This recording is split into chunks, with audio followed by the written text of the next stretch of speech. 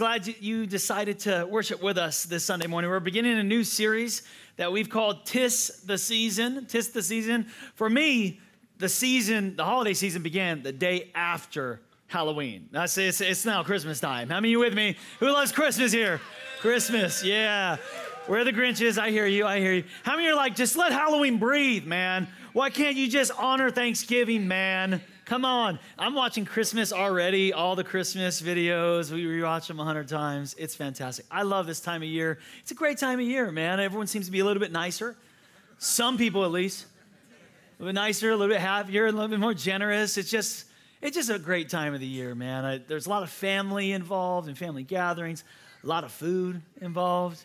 Green bean casserole, come on, my favorite dish. You know you got your favorite dish, and so that's always great, man.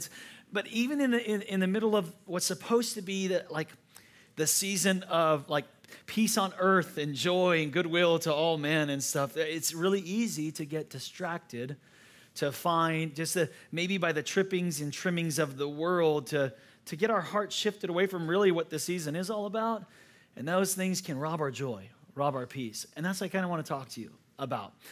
Before I do that, let me just give you this quick little announcement and a reminder for you to pray about this upcoming special service that we have. And we're just kind of keeping this on your radar so you can pray. Our Heart for the House offering is coming up on Sunday, December 2nd. It's the first Sunday of December. It always is. If you're new to Discovery, this is kind of our end of year offering that we use. This entire Sunday's offering goes to our missions focus, and we dedicate 100% of it to that, to our mission focus here at Discovery. We call it A Heart for the House. It comes from a Psalm of David that says, "Zeal for your house burns in me like a fire." And so we're passionate about the things of God. We're passionate about his kingdom and advancing his kingdom and the gospel of Jesus Christ. We're passionate about doing that. So we take one whole Sunday and we just pray about it, and we lead up to it with prayer. And we ask God, what would he have us do above and beyond our tithe to bring a sacrificial gift to really advance those areas of missions at Discovery Church. So be in prayer for that. We'll talk more about it in the coming weeks and definitely on that Sunday. Amen? Amen. Okay, so 'tis the season. It is the season. It's a great season. I love it, but it can be hard for a lot of people because maybe a lot of people, they want it to be happy and healthy and great, but the reality is it's not always happy, healthy, and great. In fact, even in my own family, I don't know when is the last time we had all the family together to celebrate the holidays. There's schisms and chasms, and maybe you can relate to that, where it's like, she's not going to come to Thanksgiving this year. No, they're not going to go over here. And so it creates this dissonance and dissatisfaction in our hearts already. Or maybe you want to get certain things, some stuff for you or for your kids, and other people are getting those things, and now you feel like you can't get those things. And so check it out. I want to give you, this is going to be a short 2-week series, you guys, and then in December, we're going to start a series about anxiety and depression and really tackle that big topic. But just short 2-week series, I want to give you the mindset, really the mindset and some tools to help you this season, that no matter who comes or who doesn't come, who invites you or doesn't invite you, what you're able to get or not get or get, no, doesn't matter, any of that stuff, that this season you can experience joy, peace, and triumph. It has nothing to do with all those things if you learn a few secrets. And I want to go over with you today, and they're huge. This first one's going to be really big, countercultural secret, you guys, but I think it's huge. We're going to be talking about the stuff test. The stuff test, and really learning the secret of contentment. And I'll talk to you about that. Let me open it up here with Luke chapter 12. Jesus here speaking, he says, Luke chapter 12, someone in the crowd said to him, "Teacher, tell my brother to divide the inheritance with me." I mean, so the older brother would get the inheritance. So this is obviously a younger brother, and he's saying, "Hey, I want some stuff too." Right? Where's my stuff? Why is it? It's not fair he gets all the stuff. I like the stuff. Give me some stuff. Tell him to give me some stuff. Jesus replied, "Man, I don't know if you read the Bible like me, but when I read the Bible, I have fun with the Bible. The Bible's funny to me when you think, I see Jesus like, man, who appointed me a judge or an arbiter between you and your brother?" Then he said to them, "Watch out. Be on your guard against all kinds of greed." And I want to talk to you about that today, that we need to have some type of boundary, some guards against this thing called greed. We live in a very materialistic, consumer-driven culture. About this time of the year, if you haven't already, your mailboxes is fluttered with advertisements, or your inbox, your email inbox is fluttered with things that they're telling you you need. There's stuff you don't have, and this stuff is what you need. This is the good stuff, okay? So we need to guard against all kinds of greed, because life does not consist in the abundance of things in your house. Life does not consist in the abundance of things in your garage. Life does not consist in the abundance of your stuff. It doesn't consist. He says, and he told them this parable. He told them a little story to kind of break it down for him. He says, the ground of a certain rich man yielded an abundant harvest. He thought to himself, what shall I do? I have no place to store all my crops. So he was just experiencing huge increase, lots of harvest, which is great. That's good. Good for him. Then he said, this is what I'll say to myself. I will tear down my barns and build bigger ones, and there I will store my surplus grain. Now, I want you to notice up to this point, this man has done nothing wrong.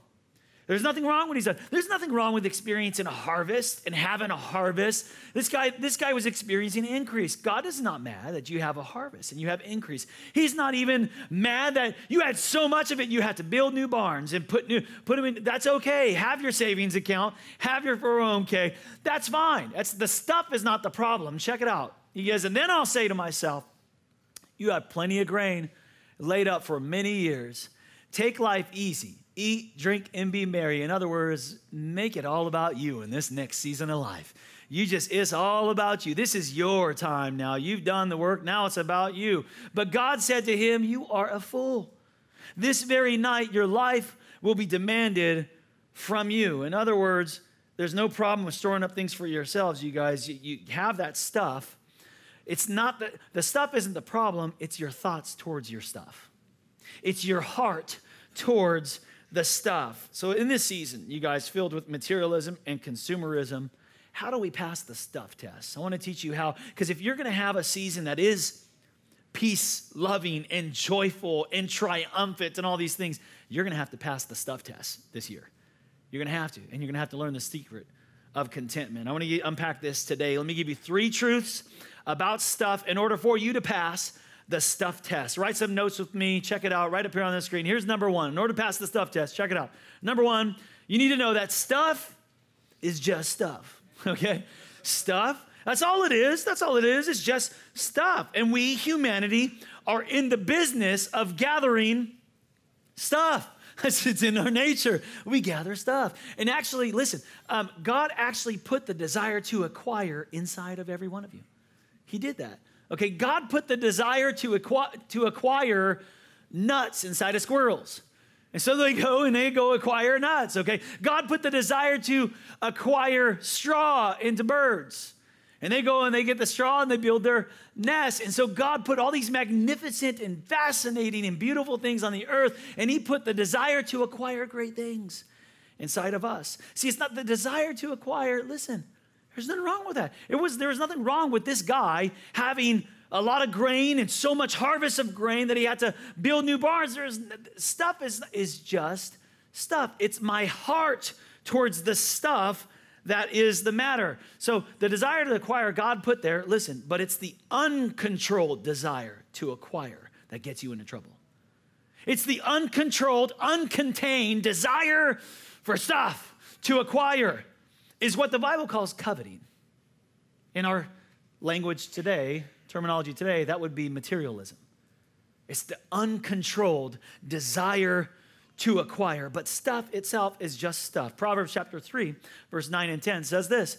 It says, honor the Lord with your stuff.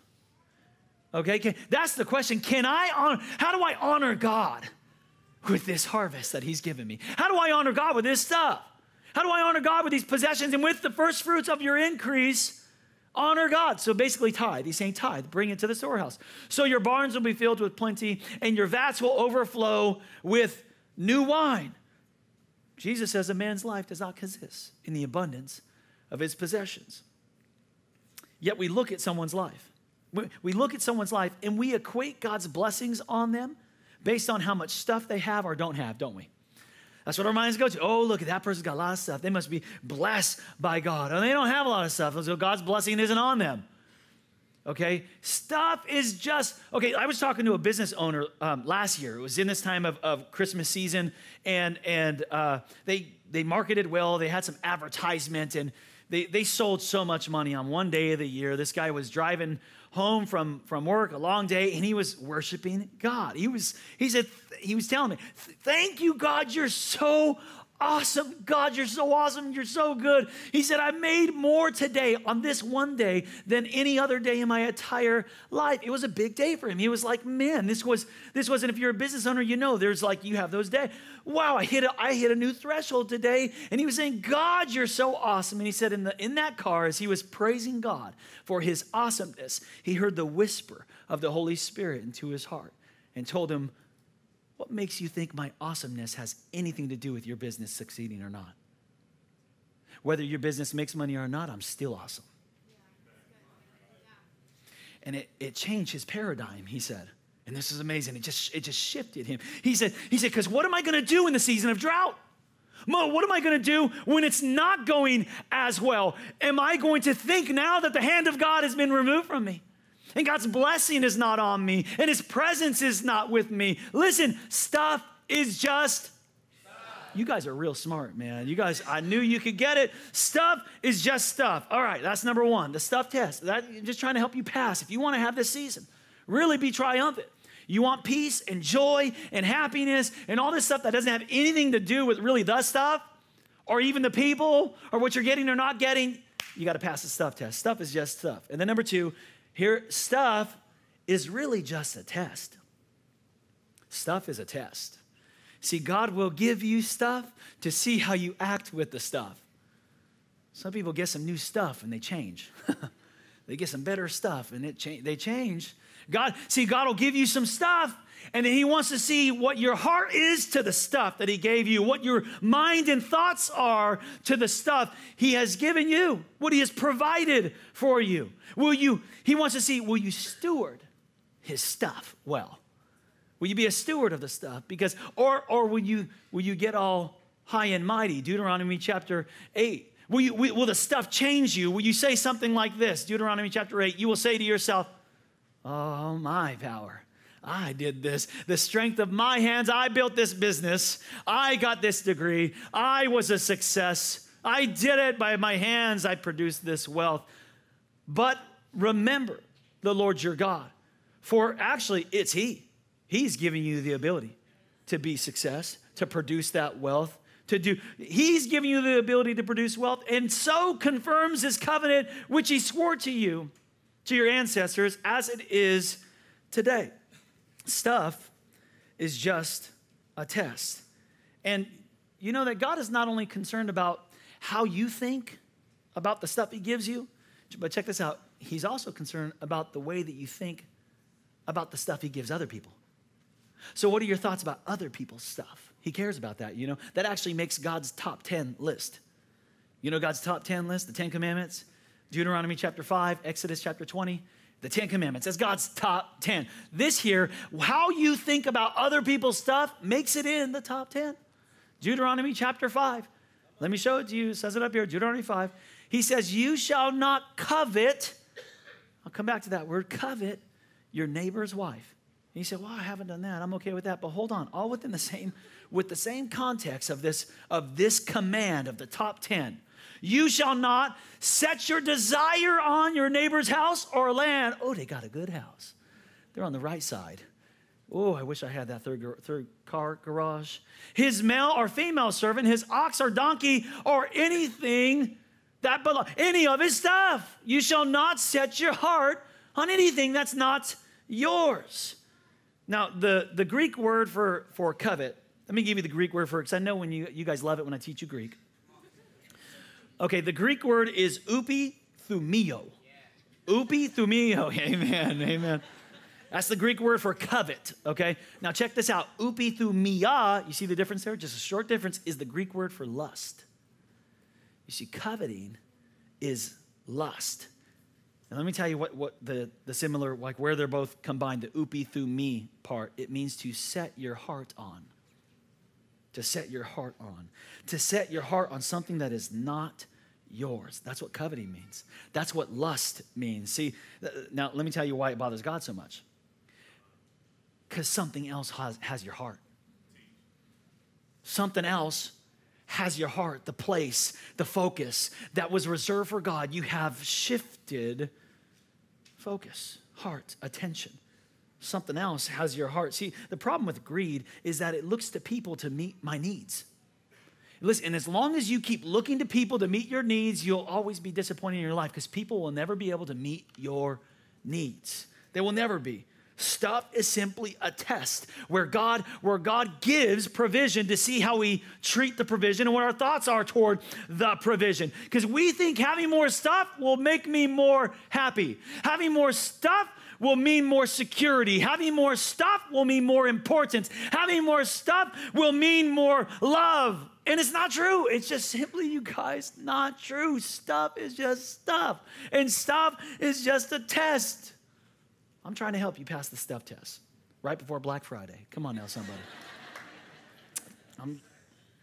Romans chapter 12 says, do not conform to the pattern of this world, but be transformed by the renewing of your mind. You see, in our materialism and consumerism is our culture, and I got nothing wrong with stuff. Go ahead. Harvest, come on. You got the desire to acquire, that's okay. It's how you think about that stuff. It's what your heart is towards that stuff, you guys. That's the issue here. And instead of just fitting in with culture and doing what culture does, maybe you should find a different current called the kingdom of God and live a kingdom culture that is different from the culture of the world. Then he says only then you'll be able to test and approve what God's will is. I'm trying to help you pass the stuff test, man. So just develop a mindset, develop some skills that can really, truly give you peace, give you joy. It's really what you're looking for. You're just trying to find it in stuff, okay? Stuff is just stuff. Stuff's just a test. And number 3, write this down. Contentment is passing the stuff test. Contentment is passing the stuff test. Man, it's hard to be content nowadays. It really is. I mean, there's a lot of stuff. There's more stuff. It was hard even when I was a kid. Around this time, Thanksgiving, every year, we'd celebrate as a family, and we would all say what we're thankful for. We actually continue the tradition now. We still do that with our kids. Our kids hate it. We make them say what they're thankful for, and then we tell like what they're thankful for each other and stuff. And it's just something we want to sow inside of them, this gratitude, and have them express this. And we do this on Thanksgiving all together, and it's special. But we did it when we were a kid, and my grandpa was that grandpa. He was that grandpa. This guy was so ornery. He would call everybody George. He knew your name. He knew my friend's name that came over. I even bring girls over, and it's a George. I mean, this guy was ornery, man. And so we would be saying what we're thankful for, and kids, we're thankful for stuff, and we're calling out stuff, and he would get so mad. He was the grandpa like maybe some of your grandpas, because he would every Thanksgiving tell the story. I had to walk to school. You guys don't even know. I walked to school in the snow, uphill, both ways. You had the same grandpa, man. They went to the same school. That's what happened. He would tell us, and he gets so mad at us, and like, come on, Grandpa, man. I just can't imagine how our grandkids are going to be living content and grateful. I don't know what the story's going to change. We used to drive Beamers when and you guys in your jetpacks these days. I don't know what it's going to be like, but even today, it's hard. It's hard to be content because now you got social media. And you flip open your social media deal and because it makes you feel like you're missing out on something when really you're just missing out on the moment you're in. Okay? So I'm not content with the family I have, with the children I have, with the wife I have, with the home I have, with the season of life that I'm in, that because of this portal, now I'm looking at somebody else's stuff, somebody else's moment, somebody else's season, and now I want that. And I become discontent. My heart has shifted. My focus has shifted. Proverbs 14:30 says, it is healthy to be content. Like it's good for you. I mean, it's good for your health, for your physical health, your emotional health, the longevity of life. It is healthy to be content, but that envy will kill you. It literally will eat you up inside. And you can't fall prey to the comparison trap and live content at the same time. You can't. You can't be content while you're comparing other people's stuff and season, because no matter how much stuff you have and how much stuff you acquire, you'll never have the most or you'll never have enough. That's the problem with stuff. Solomon discovered a better way. Solomon was a king of Israel. He wrote the Proverbs and Ecclesiastes, the wisdom literature of your Old Testament.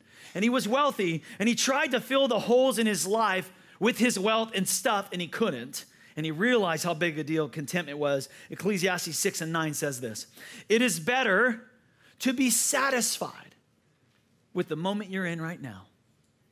It's better to be satisfied with your salary right now. It's better to be satisfied with the size of your living room right now than to always be wanting something else. He said, man, I've just been chasing the wind, he says. But there's a secret to contentment that I want to share with you this morning, because in order for you to enjoy this season, I want you to enjoy this season. I want this season to be different maybe than a lot of your previous seasons. Another Ecclesiastes chapter 4, verse 6, it says, better is one handful with, and I love this word, tranquility. It means peace of heart and mind. How many does that sound good this season, to have peace of heart and mind, like no matter what is going on in society, economy, family, stuff? Better is one handful with tranquility than what you do on Thanksgiving. You go 2 handfuls off, you 2-plating it. Some of you know what I mean? 2 plate. Nah, it's better. Just 1 plate that thing, man. It'll be there. It'll be there. Than a toil and chasing after the wind. The Apostle Paul teaches us what it means to be content. And I want to kind of study this with you guys. Philippians chapter 4, verses 11 through 13. He says this. He says, I am not saying this because I'm in need. For I have, check this out, he says, I have learned to be content. I mean, I wasn't born this way. I mean, I'm kind of old in age now, but I've learned to be content because I was actually born with this desire to acquire. God put it there, but then because of my sin nature, it's uncontrolled desire, and I like stuff, and I want stuff, and I want it all the time, but I've learned to be content, because contentment is not a disposition you're born with, it's a decision you make.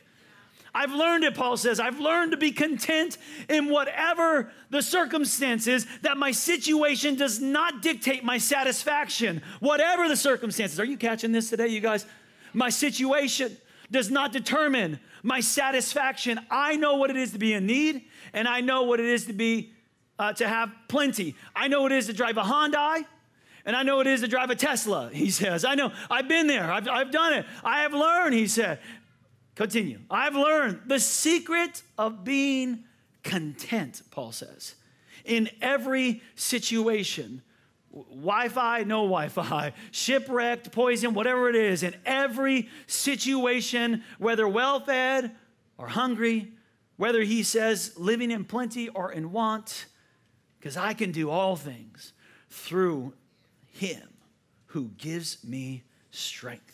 And a lot of you know that verse, Philippians chapter 4:13. One translation says, I can do all things through Christ who gives me strength. Now, that applies to a lot of areas of our life. Yes, he can. He can do all things.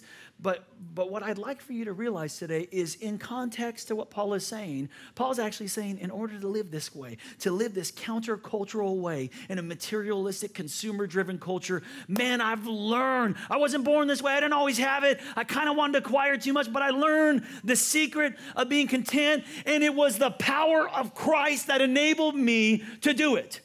You're going to need this power, I'm telling you, to live counterculturally, to be in the world and not of the world. But let's just admit it, okay? When I said contentment, a lot of you had this radio dial in your brain. You just shut it off, man, because you're like, I don't want none of that, okay? Because contentment to you has more to do with not achieving. has more to do with maybe laziness and not being a success in these things, like because you want maybe a little bit of discontent, right? Because you want to be a success. You want to do successful things. You want to achieve some goals, and maybe you want to keep driving forward and make a difference in this world. So we got to redefine contentment. We do, because what I'm talking about contentment, what you're thinking probably about contentment is different, and what the Bible says contentment is very different from what a lot of people think contentment is. So check it out. Contentment is not settling for less. It's not. That's not what contentment is. Contentment isn't settling. It's not the laziness. It's not a lack of drive. It's not settling for less. It's not just being okay. It's not, oh, whatever happens is going to happen. That's not contentment. Remember who wrote this?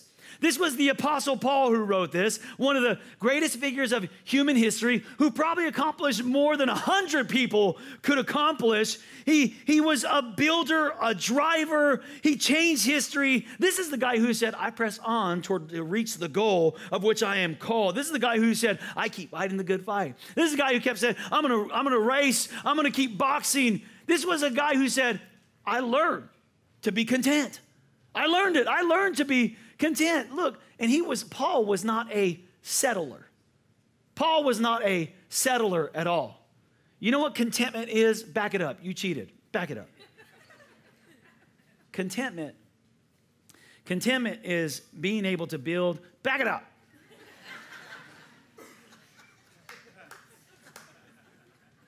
Contentment is being able to build your business and keep your family. See, because some of you can build a great business, but because you're so anxious and frustrated and discontent, you lose your family. You sacrifice the greater things for the lesser things.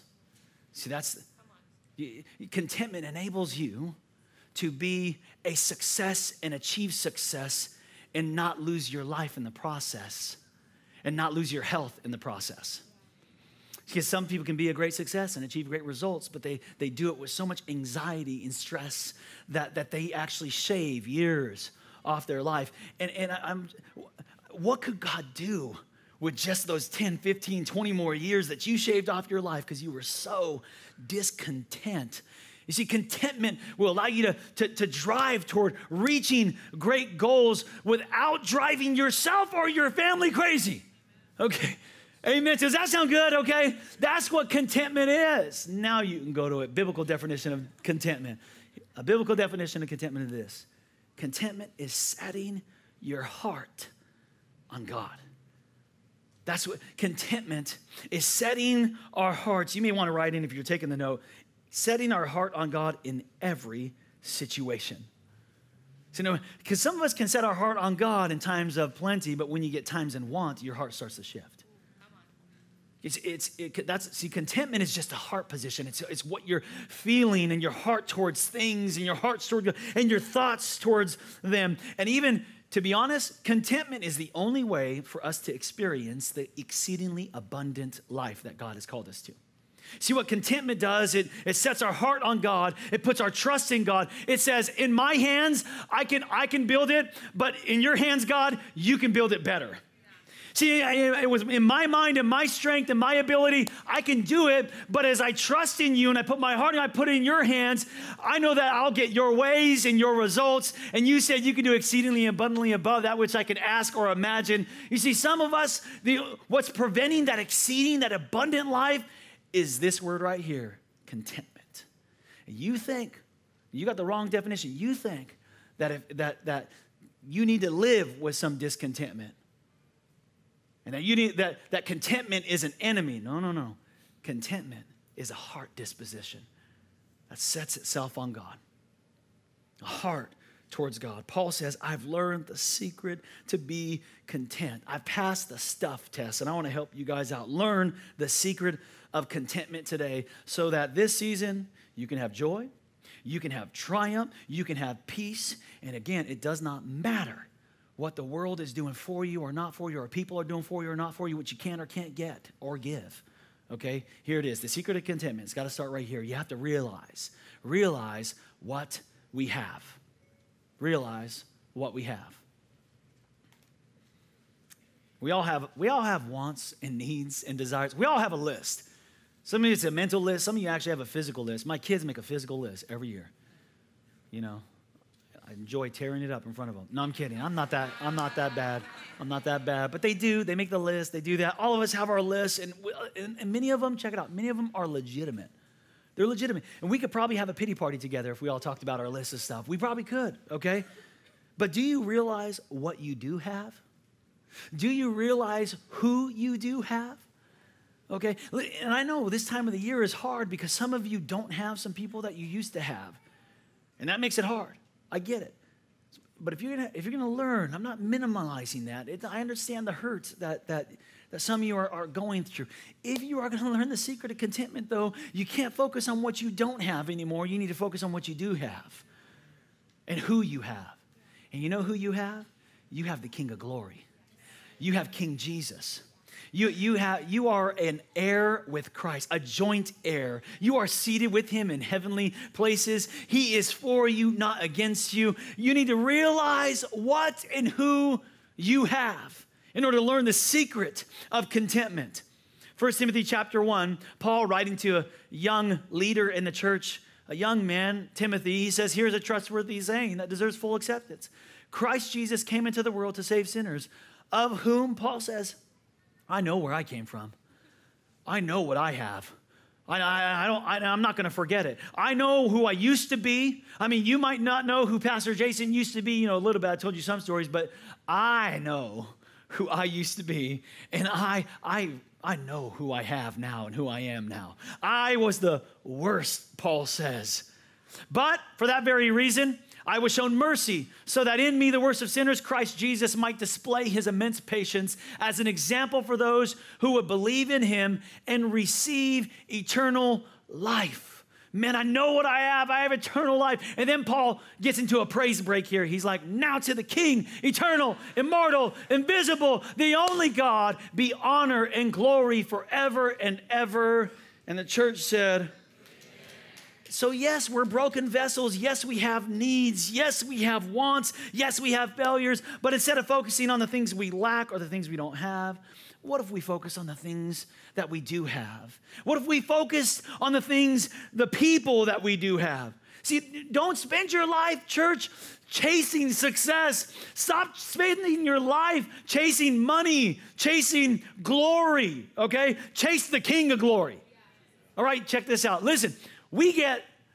The king gets the glory and we get the king. Because to the King, eternal, immortal, invisible, the only God, to him alone he gets the glory. To him alone deserves the honor forever and ever. He gets the glory, we get the king, and I'm okay with that. Amen, somebody?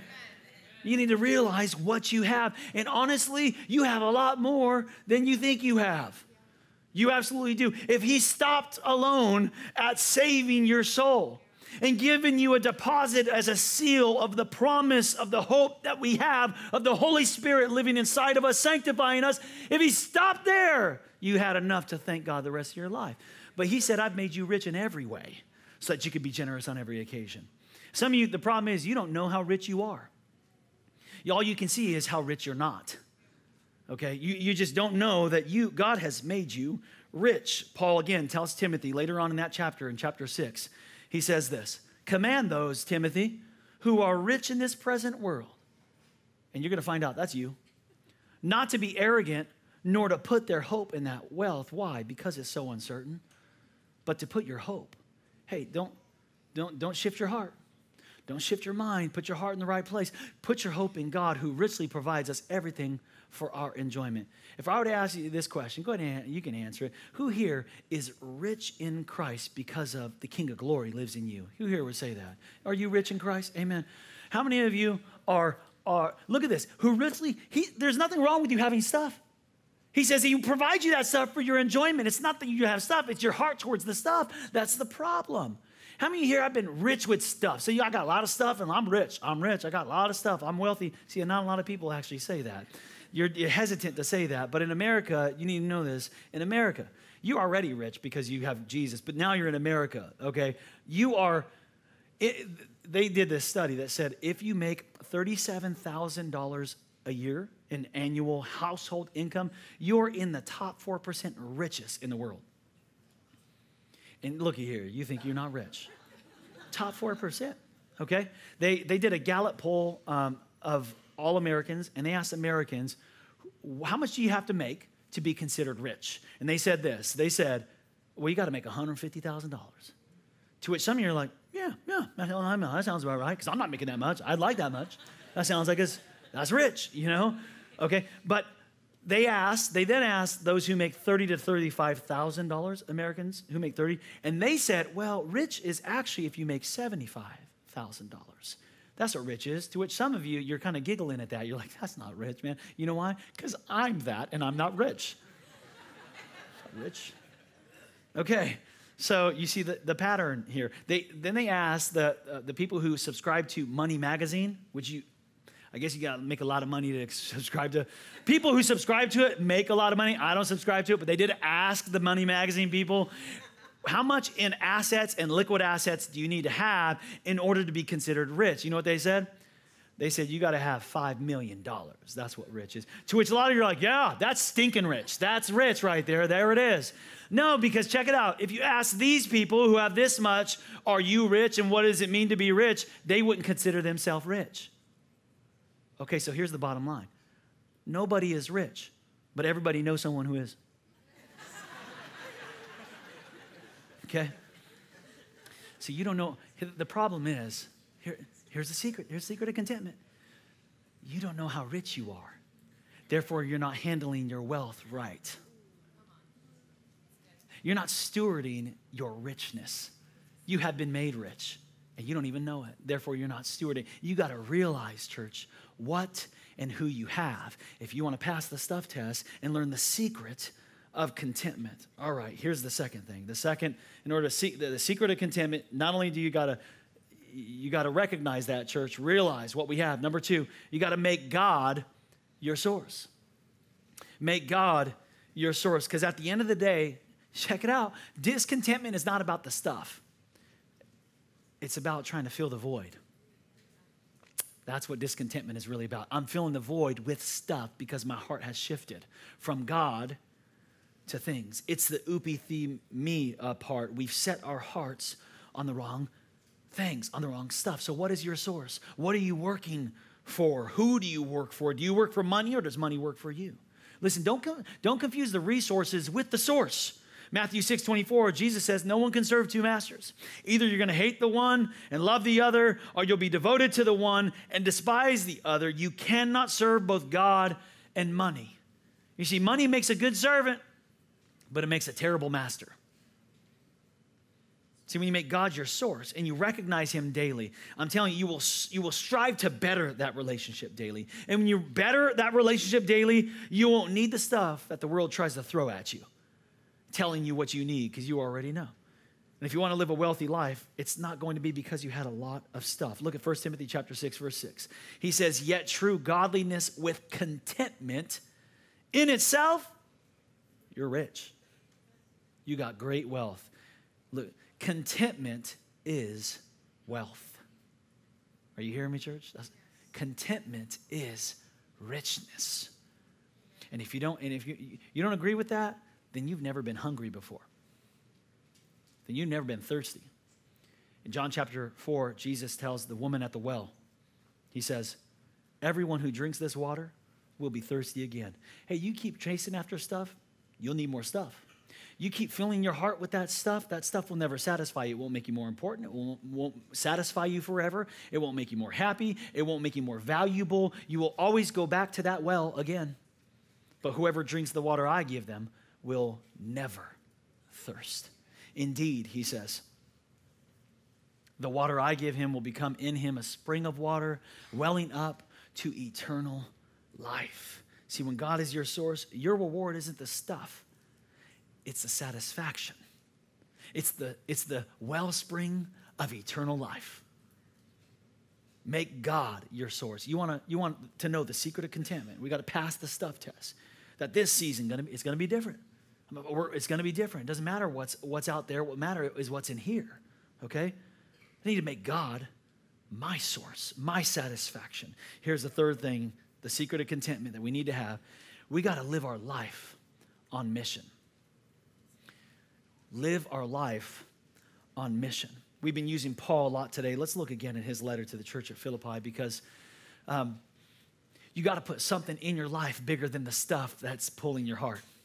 You got to have a mission and a goal and a purpose in life that is greater than the stuff that's getting your attention, okay? Paul here, Philippians chapter 3 says this, not that I have already obtained all this or have already arrived at my goal. He's a driven guy. But I press on to take hold of that for which Christ Jesus took hold of me. He says, brothers and sisters, I don't consider myself to have yet taken hold of it, but this one thing I do. See, Paul he narrowed down his mission to a one thing, and every single one of you, if you want to pass the stuff test, if you want to learn the secret of contentment, you got to get a one thing. You got to get some mission, some purpose in your life. That this one thing I do, forgetting what is behind and straining towards what is ahead. I press on, he says, toward the goal, to win the prize for which God has called me heavenward in Christ. See, Paul understood what it meant to live on mission. The wealthiest people on earth, you know what? It's not the people who have the most stuff. It's the people who have the most purpose.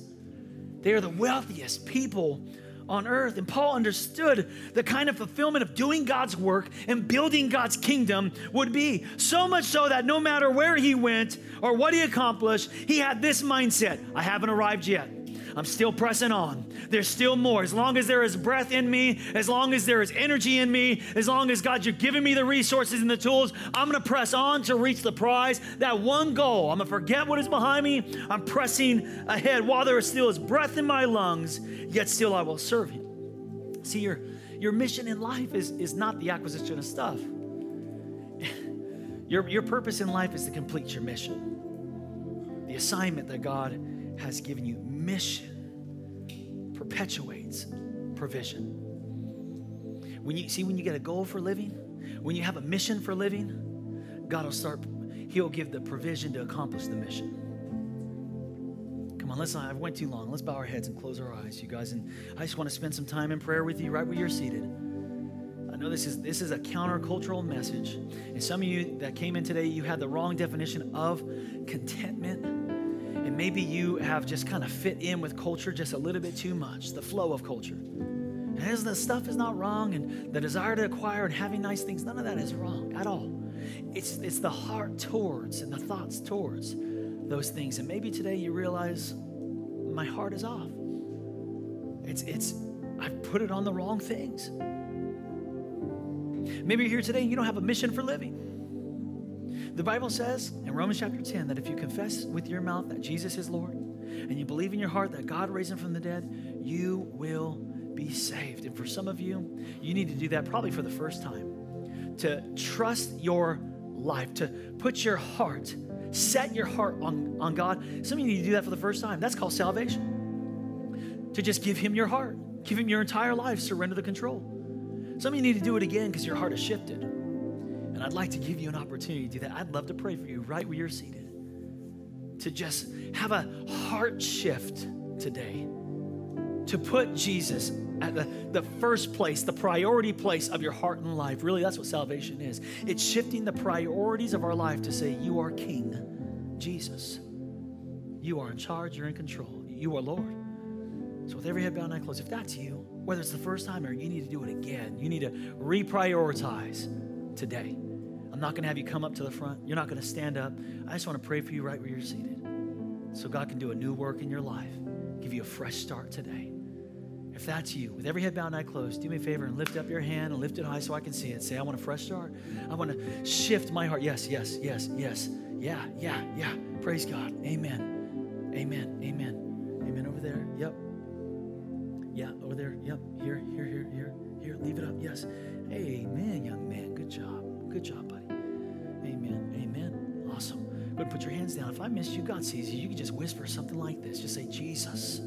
And say his name. Jesus, forgive me of my sins. Today, I surrender the control of my life. I reprioritize my life. You're first. I want to live for you from this day forward.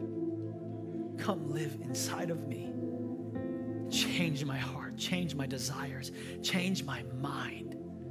Thank you, Jesus, saving me, for setting me free.